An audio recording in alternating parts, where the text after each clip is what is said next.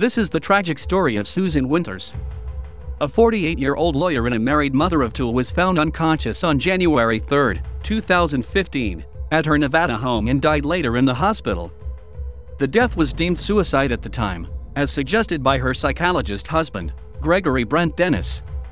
However, he was arrested for the murder of Susan in February 2017, after evidence of his alleged substance abuse and financial benefits from the death came to light. In January 2022, he was sentenced to 3 to 10 years in prison on the charge of manslaughter. Check out our channel for the full story.